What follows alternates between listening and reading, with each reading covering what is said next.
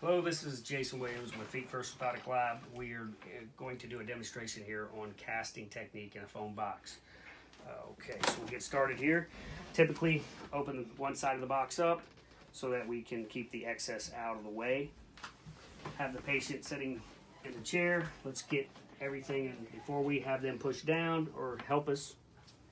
Hopefully they're not going to help us. Making sure everything's at 90 degrees.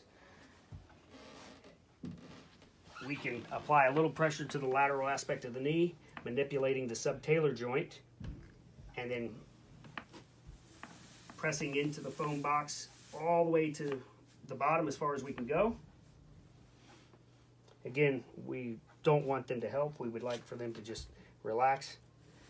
I'm still applying pressure at the knee, pushing all the toes all the way down, and I'm going to go back with the over top of the dorsum of the forefoot, pushing over top the first metatarsal, fifth metatarsal. We want to make sure everything's completely depressed. Go ahead and lift up. And there's our cast completely compressed into the foam box. Again, we'll repeat the process on the other side.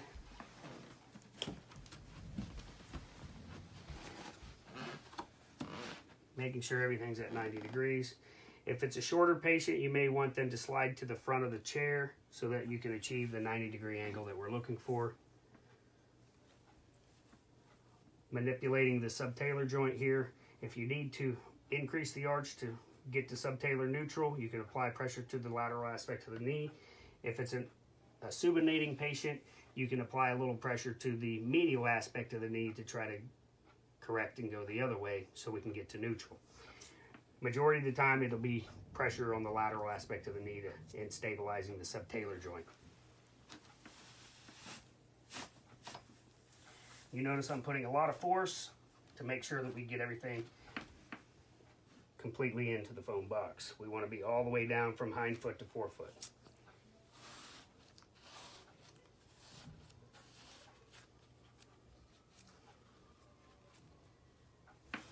Okay, lift.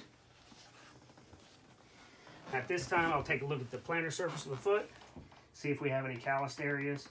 He has a little bit of a callus here on the fifth metatarsal. You can feel a little thicker there, so we can go into the foam box and actually, fifth metatarsal, put a little indentation in here so that we can have an offload here for that fifth metatarsal head. So we'll take a look at the right foot.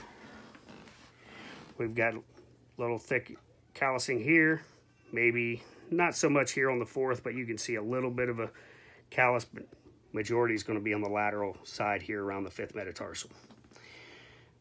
And maybe a little something here on the heel.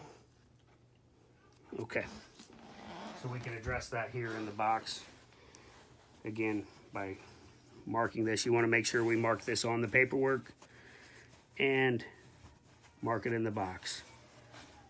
And there's a little spot back here that we can put a little depression to have an offload in that little spot he has on his heel as well.